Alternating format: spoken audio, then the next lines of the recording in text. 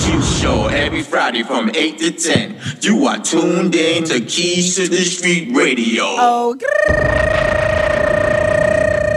what's up, y'all? It's another Friday edition of the Icyfashionjunkiejuiceshow. And I told you guys all week that Chelsea's pulling up right here. She did air in the house. Chelsea, say wagwan. Say wagwan. Yo, Chelsea just telling me, listen, I go to the Yachty Dum party, okay? I know about the rum punch. I be getting lit. Right? She said, I be getting lit. Don't play like that. She was over here busting a wine. I was like, okay, Chelsea, I gotta take you to a Jamaican party. She said, don't play like that because I always go to Jamaican parties, okay? Always at the Jamaican parties. She like, where the rum punch at? Don't play like that. She said, where's it at, bro? Wait, I know roti is Jamaican. No, that's Guyanese, but I love me some roti too. Roti. Listen, roti with some goat meat or some curry chicken and some fucking potato. Don't play like that. Okay, just give me some good gravy and some roti. Have you been to Hot Pot in Brooklyn? Yes, I've been to Hot Pot. I just went there and had the best roti. I'm about to say Southside took me there. I didn't get roti from there, but he took me there. And peppers. You meant peppers? I got shrimp roti. It was immaculate. I never had shrimp roti. I'm allergic to shell food. It's like, can you come from food being so good? It's just like when you gotta pee really bad. I'm about to say when you gotta pee really bad and you finally get to pee, that feeling while you're peeing. I don't know if anybody get that feeling, but if you don't know when you gotta pee, you hold it for so long, you finally get the toilet, and that shit is just like, oh my God, that's how some good food tastes. Especially when you want it and you get what you want, you like even fuck it up even more. I know the vibe. And people say because we fucking skinny that we don't know about food and we don't like to eat. I told you also, I got a weight problem. I can't wait to eat. Don't play like that. I was like, bro, I told my friend, I was like, yo, this is the 5th time I've eaten today. That's good. Ooh, I'm hungry. Feed little hungry monsters in the stomach. So, Chelsea, how did you get your name on IG, Chelseathealien? Chelsea the Alien. I wanted to start going by my first name, which is Chelsea, because I used to, like, I have another nickname, and a lot of people still call me that. And I just wanted to go by Chelsea because it's more authentic. And there was nothing other than, like, I couldn't think of anything. I'm, like, obsessed with stars and space and astrology and planets and stuff. So it's like, who's out there in the galaxy? Aliens. So I'm obviously an alien.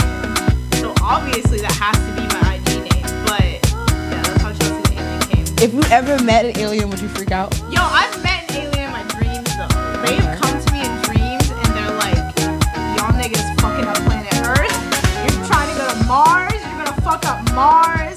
Like they're trying to help us not be as disappointed. Do you think that there's another planet and another being in the middle of our planet? Like, I think there's a giant crystal in the center of the Earth. I think that it's like a crystal that's like sending out energy frequencies to keep Gaia alive. Okay. That's what I think. Okay, so you believe in Antarctica and the people that lived there before it drowned, and because that's what Gaia was, right? Or Gaia is just Earth. oh, okay. It's Earth. Because I know Gaia was a channel about like the people from Antarctica. You ever saw that Gaia channel? I don't know You should watch that Gaia. Yeah, I will watch it's called Gaia TV. You should look it up. I'll watch it. You didn't even know that you knew about it. But you knew about it already. You didn't even know. You was like, who Gaia? I was like, oh, she know about it. Okay, she's enlightened. Her third eye is open. Okay? Because I'm a freak about aliens. People start looking at me weird, like, listen, there's nothing out there. I'm like, it's something out there. Okay? You see how that shit was moving? It did not supposed to move like that. Stars do not move like that. But yeah, we thinking I'm weird and crazy. Third eye wide open. Okay, don't play like that. Who? Oh my God. See that we started the interview and we just jumped into a whole new stuff. Oh, Tell me about the first time you knew that you loved music. Oh man, little 5-year-old, 6-year-old Chelsea was like, I want to play the harp. And then my teacher was like, that's really complicated. You should play the violin. And then I started playing violin when I was like 6 or 7. And I'm like a weird, classically trained orchestra band. And so I was like, started writing songs when I was like in middle school.